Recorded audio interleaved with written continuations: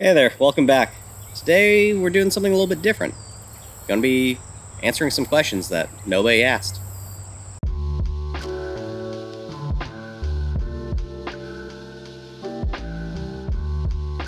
So I started this channel a little over a year ago. I know the first video didn't come out till October, but there's probably about 2 to 3 videos I didn't release beforehand. I wanted to create a YouTube channel just to kind of push myself to shoot more regularly.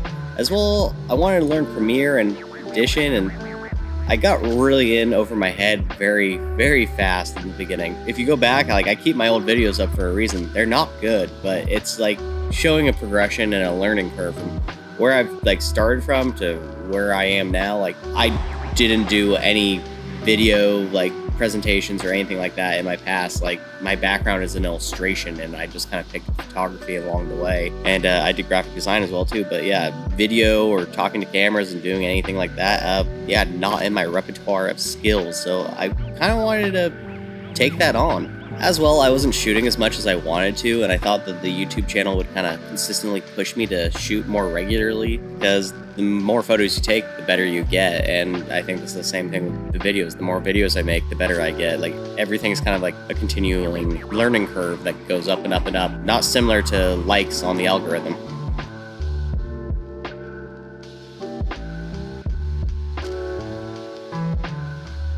With that last joke being said, the biggest hurdle I'm facing is the algorithms. It's kind of funny to just think, but people are joking the art form's dead or YouTube's dead and stuff like that. Well, I have seen that. I've had videos that have done pretty okay, or I've had videos that have just kind of tanked and not gone anywhere. It's kind of an interesting beast, and I don't know if it's because of me or the videos I'm picking, or if it's just basically everything's being hidden. Kind of interesting. I guess I could learn SEO and all that jazz, but that's another thing I gotta kind of figure out. The hurdles have also been just being creative on a time scale. I've switched jobs this last year. I've had a lot of just different things come and go into my life. So to consistently produce videos bi-weekly, it's pretty tough. And I have to give kudos to those who've been doing this full time for a long time. It's hard, but for me, I'm working a full-time job and doing these videos. So I got to find the time and make the time to make these. I feel that another hurdle I have had is just basically creative differences with what is expected to be made and what people want to see versus what I want to make. And I know the answer is I need to start making what I want to make and find my own place, but sometimes you feel like you lean back into this other mindset to kind of make videos that get you noticed, because that's the point, right? You want to be a well-known photographer, you want your work to be admired, but it's this hard thing that you're trying to figure out, that balance between what do you want to make, where do you want to go. And that's been a pretty taxing issue on my mind when it comes to making these videos. Again, there can only be so many videos of Portrait 400 with a Leica M6. I feel like I don't really want to contribute to that. That's not my goal or my ambition. Nothing against that film stock, nothing against those cameras. It's just, it's been done and done again and again and again. Another hurdle is cost doing this YouTube channel. It's not sponsored. Nobody's sponsoring me because I've only got 400 plus followers right now. But it's the price, and all costs money. The film, the development, the cameras, maintenance, different kind of things I'm adding all onto it. But I'm not really complaining that I'm spending the money. It's just sometimes the video won't come out in time because I can't afford to get a certain part of it done, whether to buy the film or get the film developed. Sometimes it's a waiting game.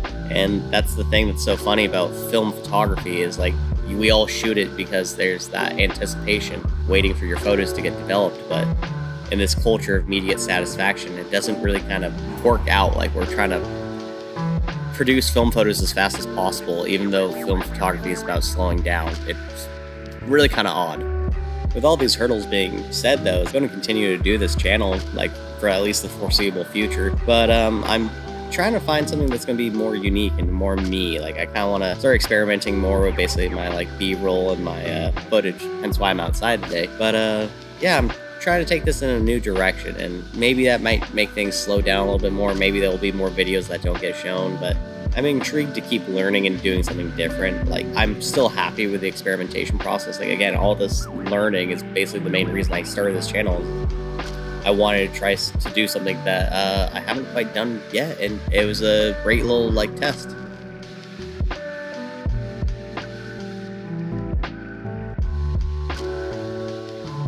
Truth be told, I have no clue. This could be the last video. We don't know. I could just basically be I'm over it. this sucked. I got 200 views in the last video. I'm over this stuff.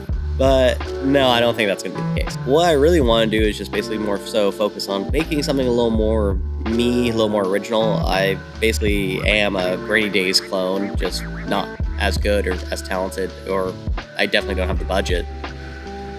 Yeah.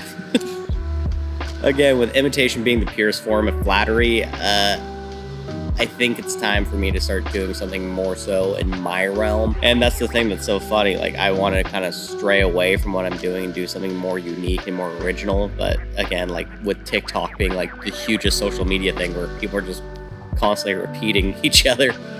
I don't know if this is a smart move, but hey, it's what I'm going to do because it's going to make me happy. And I think that's what I need to do.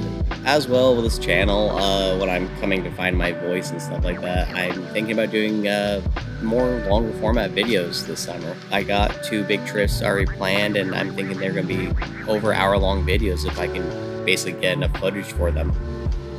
With that being said, I know that's usually not popular here. The 8 to 10 minute video is more so what people are like attracted to because it's smaller doses, smaller chunks. But yeah, like I'm thinking like I might have some of those of course made too, but I'm more excited about doing these longer videos. And I think it's that one thing, like once you start doing this, like you just want to start creating an epic, I guess, but maybe that's not what you guys want.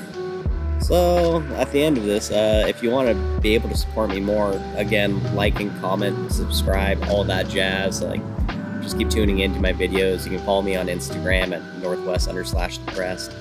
As well, I'm started to open up my own print shop. I have my own darkroom website now, and basically you can order some prints off there and help me out. All that money that I get from that is just going to go back into this channel. It's just going to be either for film development or cameras, all that jazz. So like, yeah, if you've liked any of my work and would like a print, you can now buy one. So there's that. Other than that, I'll see you soon for the next one, wherever that will be.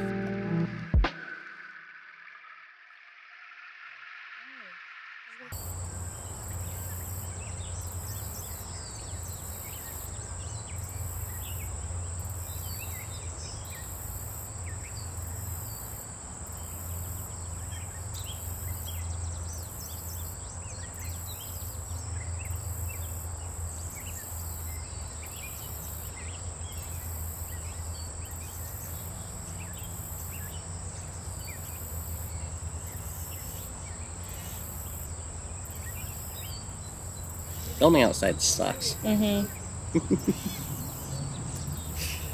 should put that as the end of the video. Filming outside.